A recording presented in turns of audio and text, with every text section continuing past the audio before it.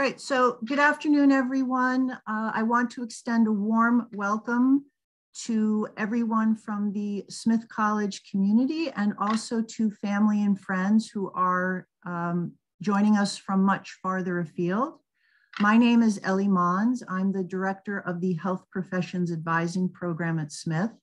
And today I'm joined with my event co-host, Anna Silverstein, who is our Assistant Director of Graduate and Professional School Advising. So today we are here to enjoy the second in a series of 4 events. One note, Ellie, sorry to interrupt you. Yes. The live transcript is not, I'm not able to enable it. All right, there we go, let me try. Okay, how's that? Yes, that's on. Thank you. We love technology, it's great. Okay.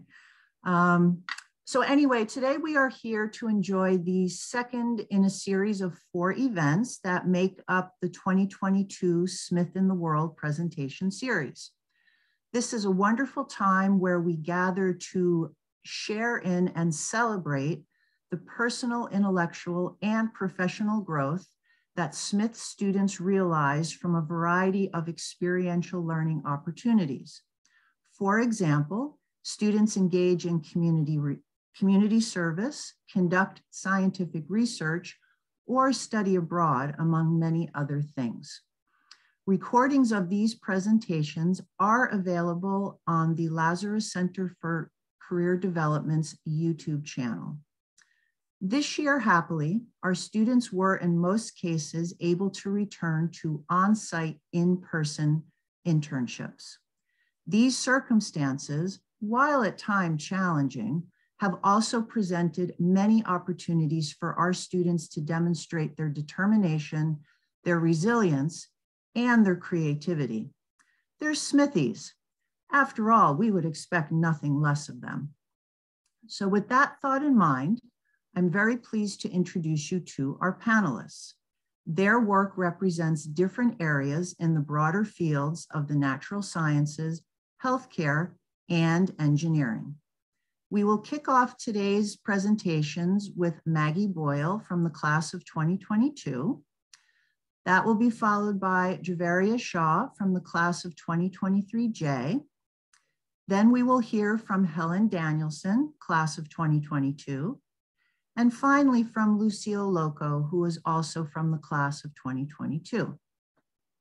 Before we begin, I'd like to remind the audience to please keep your microphones muted during the presentations, but you can keep your video on. We will have all of our panelists speak first and then take questions from the audience at the end of their presentations.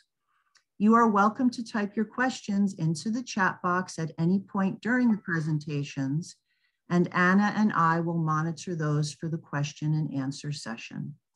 So without further delay, I will turn the Zoom podium over to Maggie. Thank you and enjoy.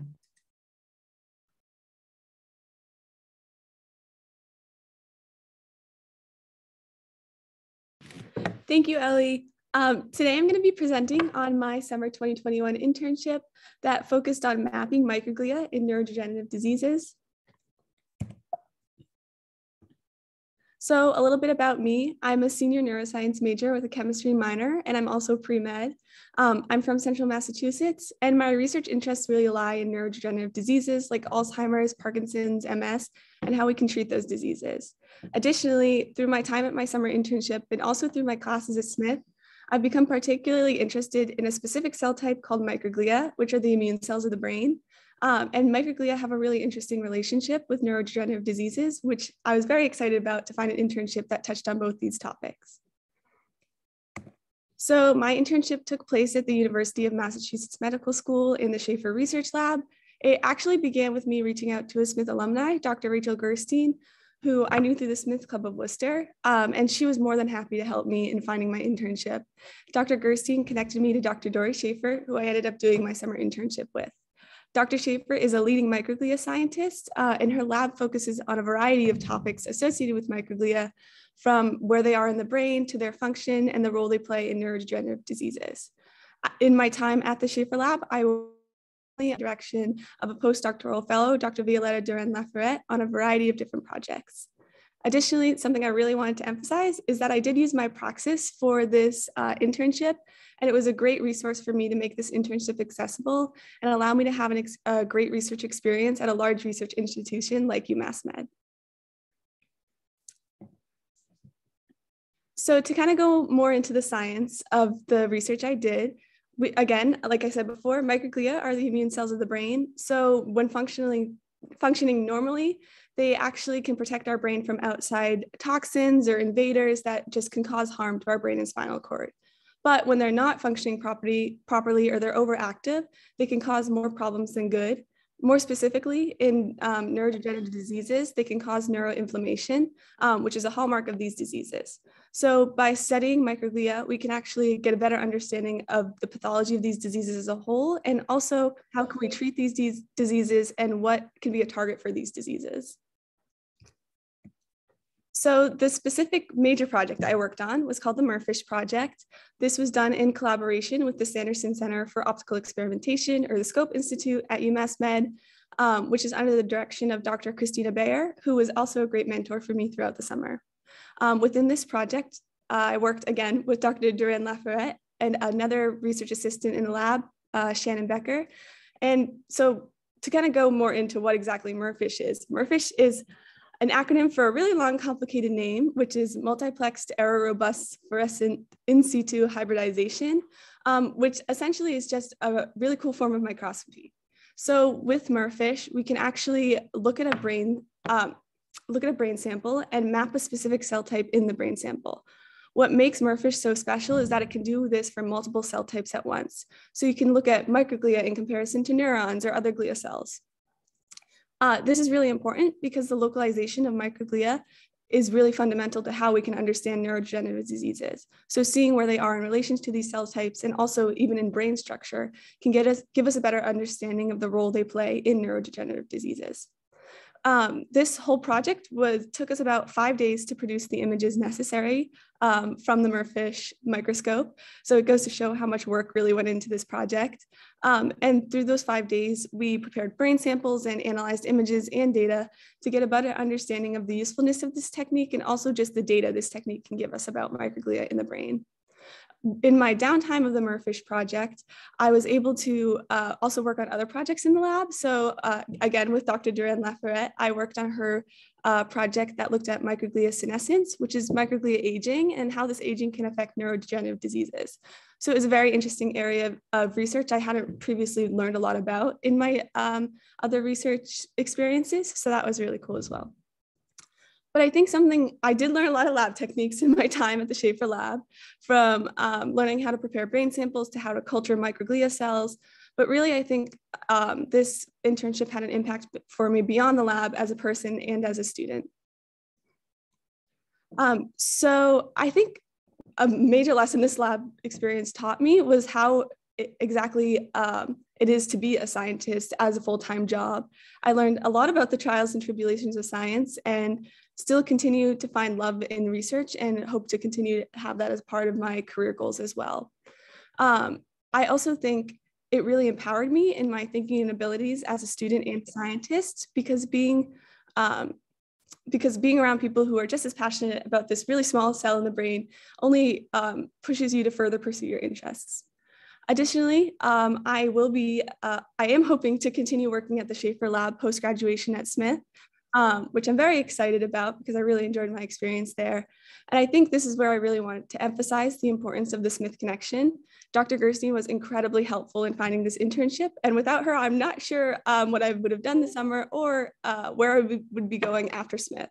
So I really cannot emphasize how great our alum network is and how important it is to make those connections with Smith alumni. I also think through this experience, I really learned how important it is to find your research interests and pursue them, because you never know where it'll take you. That can really hone your internship search and also the searches for your career after Smith. Additionally, in my time at the Schaefer Lab, I really, again, found love for research, and I've always hoped to attend medical school, but now I hope to pursue a dual MD PhD degree that will allow me to pursue both science and medicine at the same time. But overall, it was just a really great experience, and I'm looking forward to my future research time at the Schaefer Lab. But again, a huge takeaway for me was using the resources that Smith provides us, from the Lazarus Center to using Praxis to, again, the alumni network. We're so lucky to have access to those resources, and all we can do is take advantage of them in our time at Smith.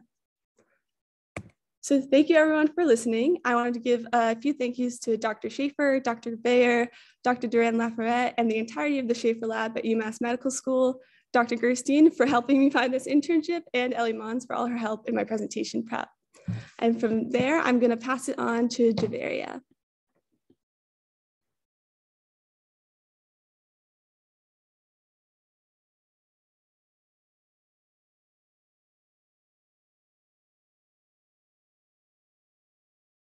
I was muted. Can you all see that? All right. Hi everyone, I'm Jaweria, and today I'm going to be talking to you all about my experience as a population health intern for the Institute for Hope at Metro Health Hospital in Cleveland, Ohio. Before we get into that, let's talk about me.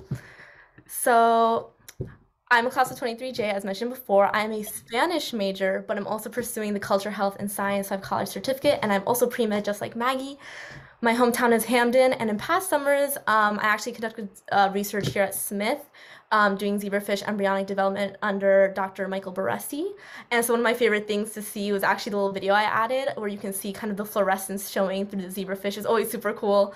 And then the next summer, which would have been a sophomore year, is when the pandemic kind of happened. So everything kind of fell apart, but I worked at Amazon and Starbucks, and unfortunately, Amazon had a very strict no photos rule, but I added a photo from my Starbucks time with one of my favorite coworkers, who's actually one of my childhood friends. And so now, this past summer, I was a population health intern at Metro Health. So I applied for this program through the Summer on the Cuyahoga, which is supported by alums from a bunch of different colleges like Cornell, Oberlin, Case Western, and Smith, among a few.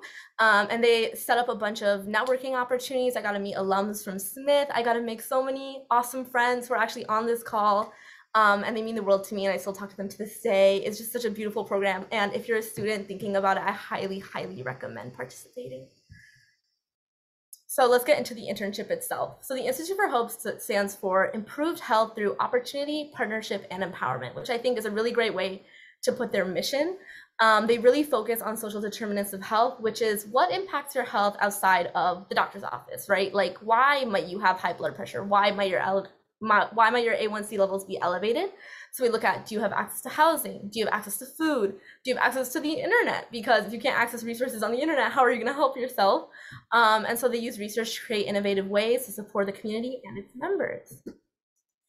So like I said before, when we think of what impacts our health outside of just the doctor's office, it's kind of everything, right? Things from when you were a kid to now to maybe a few years ago. So I tried to break up kind of the work that I worked on within 5 groups. So starting off digital connectivity, right now we're having this meeting on Zoom, and it's really such a privilege to be able to have internet access and phones and computers, but people even within the United States don't have that. So we worked really hard to get people connected to affordable internet, get them devices that they needed, help them figure out, how do I access my chart and my test results and my doctor's notes online? And so a lot of that time that I was doing that, I was actually speaking Spanish as well, which was super fun. And so the next thing we worked on was lead screening. So through the Lead Coalition, it was really difficult to see after the pandemic what children were actually getting the preventative care that they needed. So we worked really hard, myself and the other intern, to go through the pediatric wellness registry, which are all these children who are turning 2, seeing which ones had gotten tested, which ones hadn't, which ones had gotten tested and had very elevated lead blood levels, which is very terrifying and scary because it can actually impact a child's mental development even into adulthood. So we really wanted to make sure we were advocating for those children, which is super exciting. We ended up writing a little report, and surprisingly, actually a lot of children were getting preventive care, just not here. So it was really exciting to see. Next was food as medicine. So we were delivering food packages to those who qualify for programming, aka those who were food insecure or had elevated A1C levels. I think the most fun part of this was that food as medicine actually had kind of like a room in the hospital that was a mini grocery store. So I was picking out items off the shelves, putting them in boxes, and then delivering them once a week, which is really exciting. Arts and Health, I collected some resources in the beginning of the summer about the experiences of children in Cleveland, which will be used for a program in the future. But we also distributed lawn signs featuring local artists, which is really exciting to kind of bring vibrancy to the community from the community, if that makes sense. So a lot of people would see the name that was on the lawn sign and go, oh my gosh, I know that person, I saw them the other day. And so it's really exciting to be like, yeah, your neighbor is also super talented and a beautiful artist. And now we get to show it off to the rest of the community. And finally, we collected mental health resources. My fellow intern and we created a community mental health resource flyer that was separated by East and West. And so the reason we did that is because Cleveland actually is very divided among the East and West side by the Cuyahoga River. There are a lot of cultural and historical reasons for that, but to put it simply, people don't usually cross the river, and when they do, it's not very far. So we really want to make sure that no matter where you were in Cleveland, that you were getting the resources that you needed.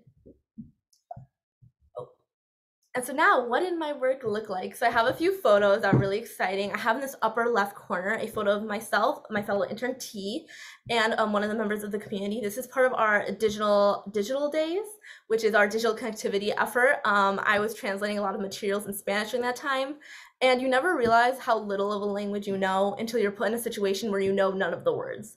So obviously I've been a Spanish major basically my whole time at Smith, and I'm learning a lot of Spanish, but not really medical Spanish. So when I end up working there, I was constantly like searching up, how do you say this word? And so now I have a whole new vocabulary for the work that I want to do hopefully in the future. So like referido, like I didn't know how to say referral. I've never given someone a referral, but now I have, and now I know.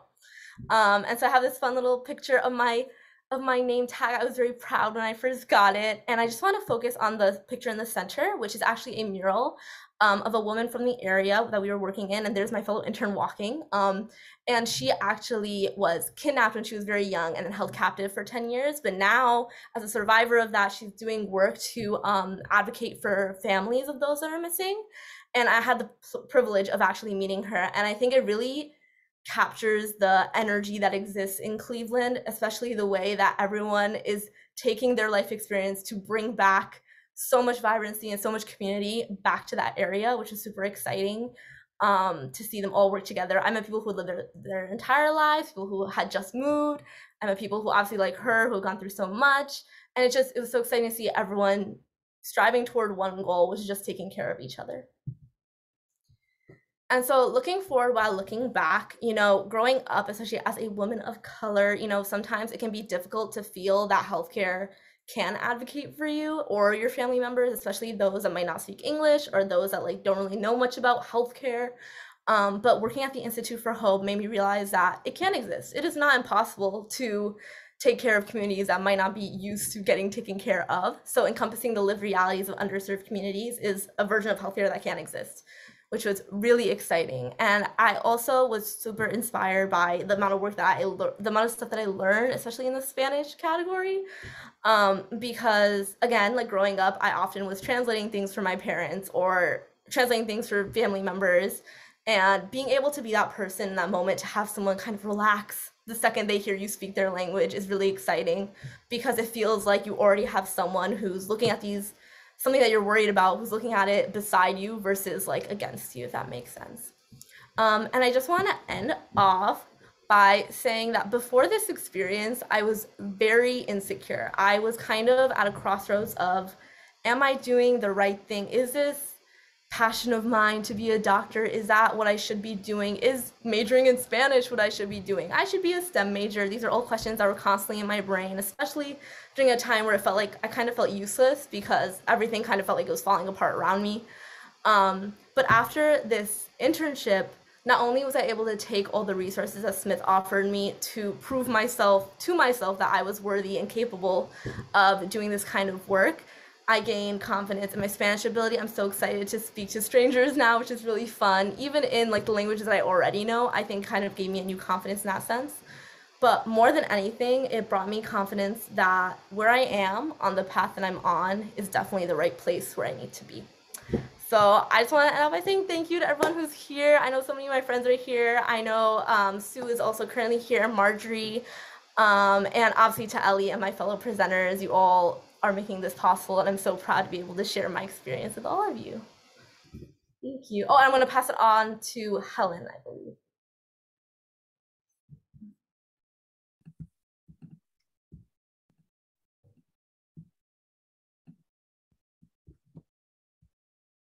Hello, everyone. My name is Helen Danielson, and I'll be presenting on the work I did in biomechanical engineering analysis techniques this summer.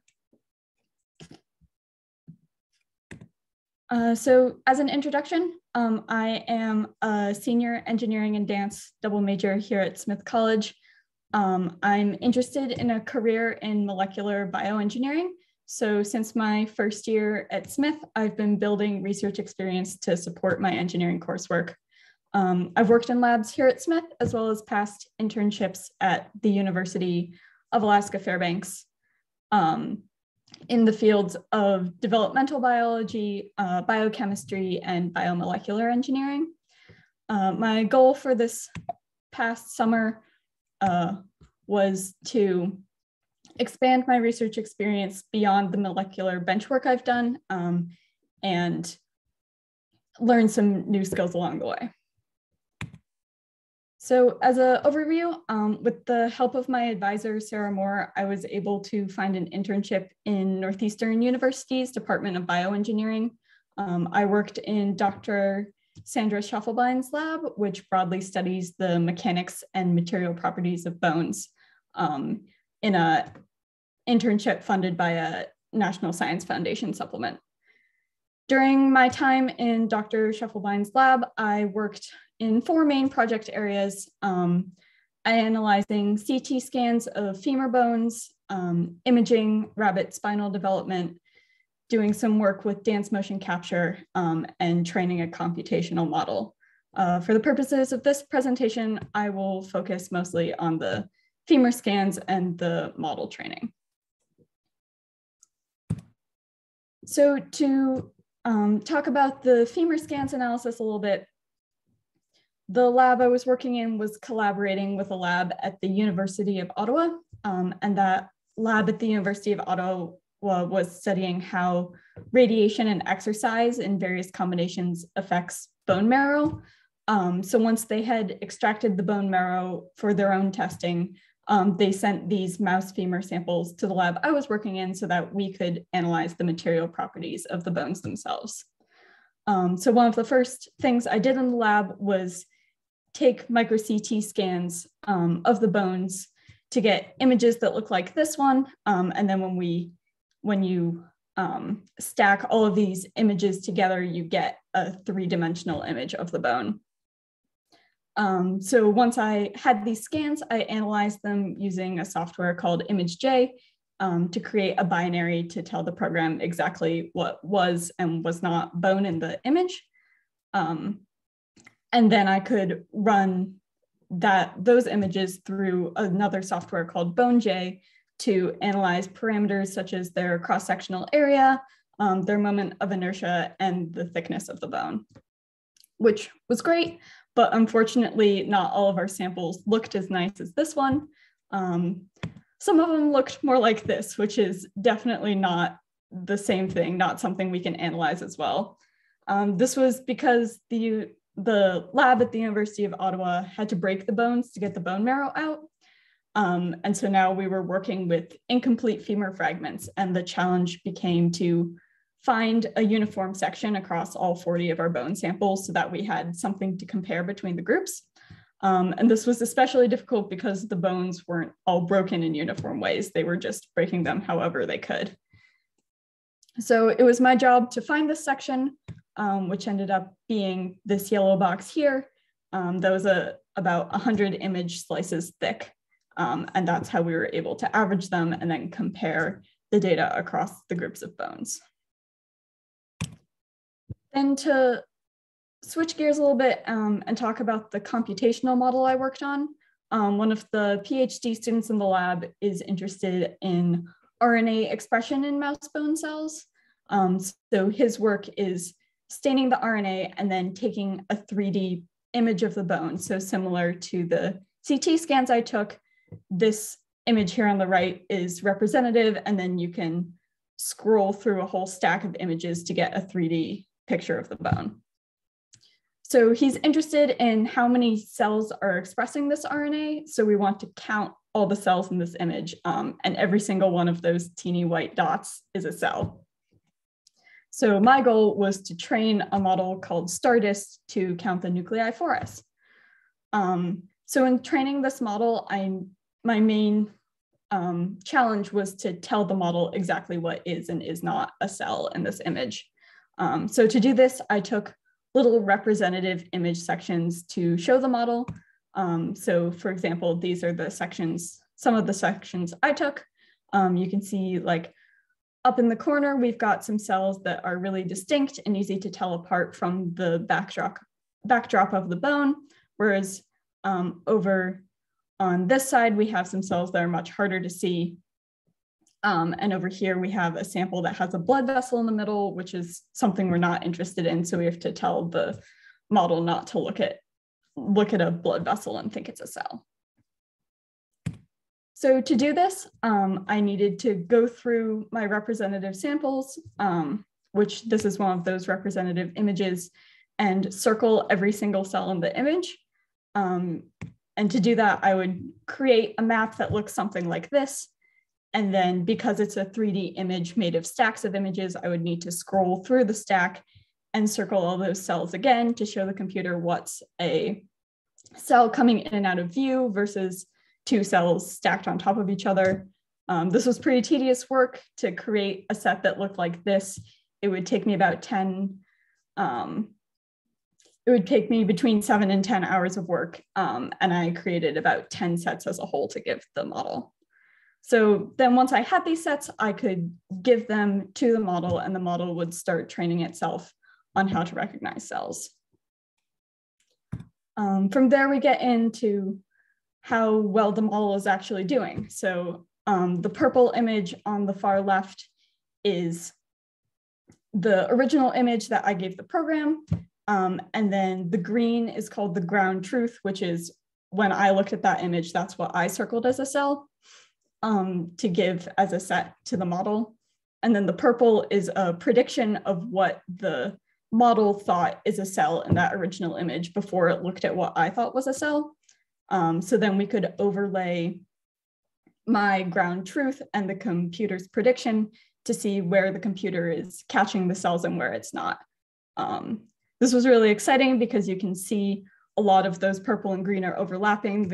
The model's doing a pretty good job of catching all those cells. There are just a couple of green ones in the corner that it didn't catch, and a couple purple spots where it saw cells that I didn't see. So to conclude a little bit, throughout this internship, I developed really awesome computational analysis skills. I was also able to improve my time management and project management skills. And I definitely achieved my goal of experiencing a very different type of scientific research than the ones I had done in the past. Looking forward, these skills have translated really well to my current thesis project, especially time management and project management have been really helpful to me in working through my thesis. This internship also solidified for me that a PhD is something that I want to do after Smith. So I've, because of this internship, partially, I have applied to PhD programs in molecular bioengineering, and the program at Northeastern University is one of those programs. So thank you so much. I'll pass it on to Lucille.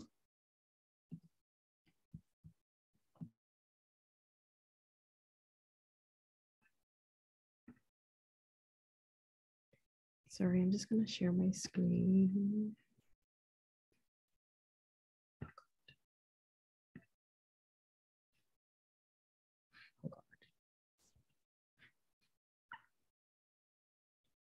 Can you see my screen? No? Oh God. There you go. Good. Okay, Awesome. great. Hi everyone, my name is Lucille. I use she, her pronouns. I'm a senior bio major on the pre-med track. And some of the things I'm passionate about include clinical research, public health, and making healthcare more accessible and inclusive. So the title of my research project was The Cultural Anthropology of Antibiotic Use and Resistance. And this was all done in Ghana, which is where I'm from. So the basics of my internship. So this all started with a pandemics class I took with Professor Dorrit last spring. And my favorite part of the class was, sort of like highlighting how the pandemic was affecting different communities disproportionately, how access to resources and the different availability. So like healthcare professionals was, causing the pandemic to be more severe in different communities. And also being a medical assistant during COVID back home and being an EMT in the States sort of gave me that perspective of comparing the two healthcare challenges in both places. So I'm very much excited about always doing comparative studies between the US and Ghana in the healthcare setting. This opportunity was funded through Praxis, which is a grant through the Lazarus Center, which made this opportunity possible. And it was all independent research. So I didn't work with a specific company or organization. There was a lot of flexibility with my project. And as I mentioned, it was close to home, which was really fun as well. So the main aim was to understand the patterns that were causing antibiotic use and resistance in Ghana by examining those hidden drivers within and outside hospital settings. And the reason why hidden is in quotation marks will become clear in the next couple of slides. So just to give a brief overview of what antibiotic resistance is, for those who don't know, it's basically when germs like bacteria and fungi, develop this ability to basically fight the drugs that are designed to kill them. And so the antibiotics are no longer effective and the bacteria continue to grow, contributing to the problem. And just putting this in context a little bit, the CDC and WHO describe this as one of the biggest threats to public health. So it's a very serious problem, which is why I care about it so much. And just highlighting some of the causes, I think this is a very interesting slide, and I put these two side by side just to highlight the fact that generally, the factors that we see, the factors that are advertised against are, overprescribing, patients not finishing their treatment, poor infection control. But in a lot of the conversations I had with Professor Dorrit and my time in Ghana, there was a lot of emphasis on, highlighting the fact that in all these different communities, there's so many social, economic, environmental factors that are, perpetuating this problem. And the fact that they're not emphasized as much is a big part of the issue as well. And so that's the main, aspect of my project is how can we reveal the cultural factors in different communities that are also contributing to this problem? So basically, antibiotic resistance is not just a biological problem. There's a very big socioeconomic aspect of it, which is what my project tries to highlight. So the main takeaway is that in order for us to tackle antibiotic resistance on a global level, it's very important that we also focus on the socioeconomic factors that are specific to each given community. So basically what I did was I focused on pharmacies in the capital city of Accra and basically divided up the city into 4 different quadrants. And I had to choose a combination of small and large pharmacies, also public versus private pharmacies. And some of the things I considered in choosing these pharmacies were the patient flow, population density of the areas, and the patterns of diseases in each given community. I also had to do a lot of research to find out what kind of information was already available and in order to identify what gaps of knowledge I wanted to fill. And the hardest part was definitely designing my own survey, finding the questions, making language accessible. So I did a little trial with a few pharmacies, sat down with the pharmacist, made sure that all the questions I was asking made sense to them because there were a lot of different educational backgrounds. So language is a very important factor in, designing the survey. So I included this map just to show you so these are all the pharmacies I had to physically drive to over the 4 weeks. It was a lot of work. So basically this is the capital city. And putting it in more context, you can see that it's a very small proportion of Ghana as a whole. So my sample size was really, really small, even though I felt so overwhelmed with 65 pharmacies. So the main part of all my work was, the questionnaire, and things I was asking included, how many customers are you seeing daily? How many of those customers are buying antibiotics? Are you ensuring that before you sell, you have prescriptions? I also wanted to ask questions on the customer base. How many of your customers buying antibiotics are women as opposed to men? How many of them are high income, low income? What is the age distribution? Another important thing I realized was emergency situations were something that were also contributing to prescribing antibiotics. Selling antibiotics without prescriptions. So a lot of the questions were also directed towards the pharmacist. In emergency situations, are you ensuring that, the customer has a prescription? Or is it, I'm gonna, probably be really sick tomorrow. Can you please just, blink an eye and sell me the prescription? And a lot of the responses were really, really honest, which is something I was really surprised about. Other things we wanted to know was, when you are firm and say, no, hey, I need a prescription, are your customers getting upset? Are they arguing with you until, they're sold the medication? What is the typical response of customers? So it was very exciting, reading all the reviews and the responses to these questions. But generally, the results are still in the works right now, which is what we're working on this semester, using a lot of statistical data, using R, coding, making all these regression lines, showing relationships between all the factors and things that we asked. But generally, what we're trying to achieve here is there a relationship between, the size of a pharmacy and how many prescriptions we're selling? Is there, any correlation between low income levels and how many customers are you seeing that are coming back for recurring infection? Trying to draw those relationships between questions that are not usually asked, because in mainstream research, everything you see has nothing to do with who is actually staffing these pharmacies. Because one thing I realized in Ghana is a lot of the pharmacies are not even staffed by pharmacists. It's my daughter is home from the summer and she's taking control of the pharmacy. So it's little cultural things like that that are playing a part in contributing to antibiotic resistance as a whole.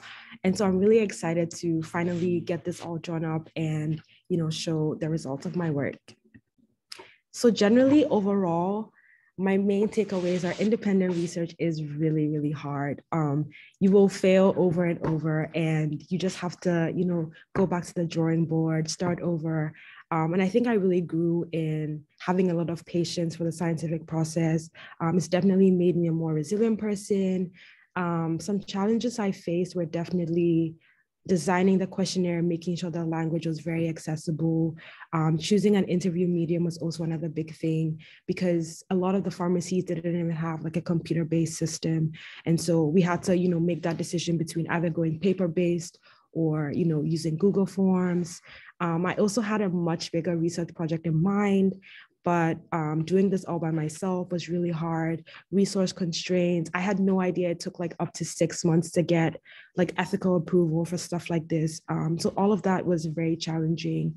But definitely, I feel very proud of my work, that I was able to contribute to something that I really care about. And I think Jaweria mentioned this, which is something I really resonate with. My work made me feel like I was advocating for disadvantaged communities, people that are not always represented in mainstream research. And definitely working with my advisor, Rob, was a highlight of my summer. Very, very funny man. Made the whole research experience very, very fun. And this was obviously made possible through Praxis, which is something I'm really, really grateful for, because I was able to be close to home during COVID, very difficult time, but I didn't have to worry about having an income because, Smith was providing that. And I was able to, it was very, very flexible. I could work my own hours, Zoom in with Rob whenever we needed to chat. The flexibility of it made it very practical for me. I enjoyed it a lot. Definitely learning a lot about, how scientific research works, and hopefully getting published once all of this is done is super exciting. So I definitely encourage anyone who's thinking about research to definitely use Praxis at least once as you can. And one thing I wanted to end with is the way I got into research was basically a conversation with my advisor. So it seems intimidating as a first year, but I would definitely just get in contact with anyone that, you're excited about your research with, just have a conversation. Can I work in your lab? Is there anything open? Or just floating ideas, like, this is something I'm interested in. Could we chat about a potential project? That's how easy it is. And through Praxis, you don't have to worry about, being paid for all this work that you do. So definitely overall, a great experience. Thank you. Wonderful. Thank you, Lucille. Thank you all of our presenters for a wonderful series of presentations and discussions. As I mentioned, we do have time for a few questions. If you'd like to put those in the chat box or actually unmute your mic and ask it, please go ahead. Anna, do we have a couple questions in the chat? Not yet. We had so much enthusiasm during the presentations, so feel free to bring in those questions. Actually, I do see one. One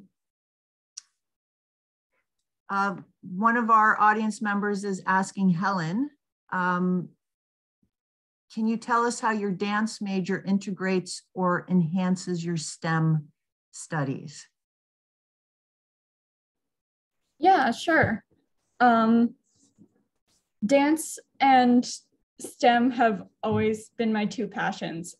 So when I was looking for a place to come to school, I chose Smith partially because it has engineering and dance programs. This summer was one of the first times I really got to integrate them in the research setting. I got to play with some of the motion capture equipment associated with the lab I was working in, and the footage I gained from that is informing the piece I'm choreographing for my dance thesis right now. But more than just trying to incorporate the two, dance and STEM give me ways to exercise my brain in different ways, which is something that's really important to me. Super. Thank you, Helen. Actually, I will ask a question. Can you, some of you mentioned this briefly, but can you all talk a bit about some of the classes you've taken that really helped inform your thinking and then pursuit of some of these projects? Helen, you want to start, and then we'll give it over to some of the other participants? Sure. Yeah, since my focus has often been molecular bioengineering, I've taken classes like organic chemistry to supplement that. But some of my more solid engineering core classes like mechanics and fluid mechanics have really helped me this summer as I was having to do work with like bones where they're interested in things like material properties. Okay. Super. Some of our, Lucille or any? Yeah, I can go next. For me, definitely, I think one of my favorite things about a liberal arts school is being able to be STEM and also take all of these other classes. Definitely a few of the classes that have helped me is I took a sociology class, Intro to Soc, my sophomore year, and we focus a lot on class, race, gender, how all of that intersects with healthcare and all these other fields. And definitely the pandemics class I mentioned that I took last spring was so unconventional, but definitely my favorite class at Smith, because it really highlighted for me the things that I care about, which are in terms of like how different communities, different people are often not, shown the same, attention and resources to all these health problems. So definitely a lot of classes that focus on like inequalities and shedding light on like class, gender, and how all of that intersects with STEM have definitely been classes that helped me with my research. Super. Maggie or Jaweria? Yeah, I can go. So as a neuro major, I've taken a lot of neuro classes in my time at Smith, and I actually, I've learned like kind of basic ideas about my microglia and the role they have in diseases. But I was really lucky this past semester to take a seminar with one of our professors here at Smith, Alexis Diemba, and she taught a class on targeted drug delivery. So I was really able to take my information I've learned from my internship and apply it into my Smith class and develop a potential therapeutic for multiple sclerosis, although it's a very rough draft, but it was an interesting way to apply stuff I've learned and stuff I still hope to learn. So yeah. Great. How about you, Jaweria? Yeah, I think just like Maggie, like it's really impacted the classes I'm taking now. Like I'm taking medical ethics and I'm taking emergency care. But I think a class that is not STEM or my major, but I will say really impacted me, and I feel like I carried on a lot of values from it in my work, was drawing one, which I know is very different from what everyone else is saying. But drawing one was honestly one of the hardest classes I've ever taken. To have someone like criticize the work that you care about is a really specific experience that like you really can't get anywhere else than in an art class, because you might feel like you did a really good job, but the teacher can tell you only took 5 minutes before class to do it.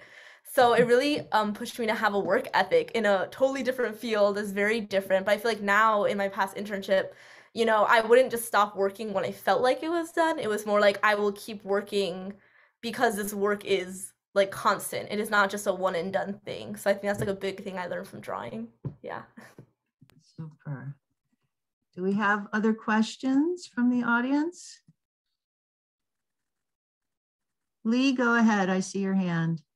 Yes. First off, thanks everyone. That was amazing. I really enjoyed learning about all of your work in your presentations. I have a question for either Jaweria or Lucille or both. Jaweria, I really liked how you brought up this unfortunate and long history of medical negligence for underrepresented and marginalized communities. I'm curious how we can all be better patient advocates. And I know that's a very specific term, but how we can, whether it's advocating for others in a healthcare setting or for ourselves, and anyone can answer that, everyone can answer that, or if anyone has any ideas, I'd just like to hear your thoughts. Great, thank you, Lee. Go ahead. That was a really good question. I feel like it's so hard to answer because a lot of the problems that like we face, or like that what we're noticing that others face, are like on that systemic level. But definitely on like the more individual level, just making sure that like if you have someone who can't speak a certain language, they have someone beside them who can actually translate it into an easier way, or maybe like finding someone who might be able to advise you before you go to like a certain appointment, or just even sharing resources. I know I spoke about this another previous day, was that there are hospitals that create resources for underrepresented groups, but are they putting in the work to bring those underrepresented groups through the door to get those resources? And that's kind of like the biggest problem, is that those resources do exist, but they're not reaching the people that they need to reach. So just making sure that if you do know about a resource or you learn about it, getting it to people, or getting them to come and take advantage of those resources that exist. Yeah. Super. Other panelists? Yeah, I think that was an excellent answer, Jaweria. I think just to add on a little bit, I think it all starts with conversation and just ensuring that anytime you find yourself in a space where healthcare comes up, that you're contributing to a conversation about, equity and like making healthcare more accessible, whether that's in when you visit your doctor, in a conversation with your child, whatever it is, just starting that conversation goes a long way. And also, even though it's on a systemic level, we can make a difference if we all start small. So I think I found that just having these conversations with people I come across, whether it's pharmacists, whether it's, when I visit the health center, how are you making healthcare more inclusive? How are you making it more accessible? Are people, from West Africa, are people from, other marginalized group, are they able to access all these things that you provide for Smith students? Stuff like that actually goes a long way. So I'll definitely say starting small makes a difference. Great. What about you, Helen or Maggie? I Other comments, Helen or Maggie, on this question? No, I think they both had great answers, and they're definitely, their internships really speak to all the important work they've done. Mm-hmm. Super. Okay, I think we have another question. Emily, do I see your hand? Thank you. Thanks everyone for your fascinating presentations. My question sort of takes it back to the beginning. What kind of advice do you have for other Smithies who may be looking for internships? What did you learn in that process?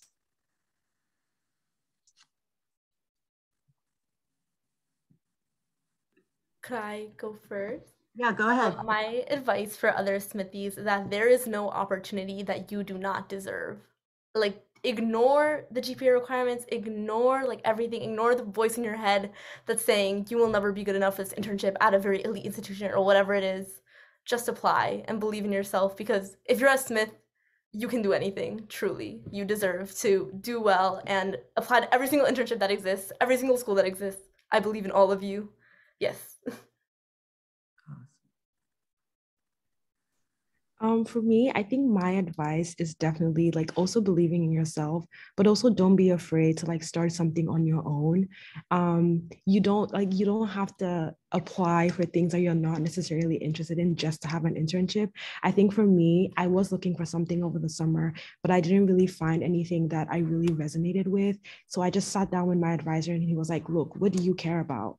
And we sort of like made a list and went from there. So you could also, build something from scratch on your own, something that you really care about. And that can turn out into, something, your thesis, something you do after Smith.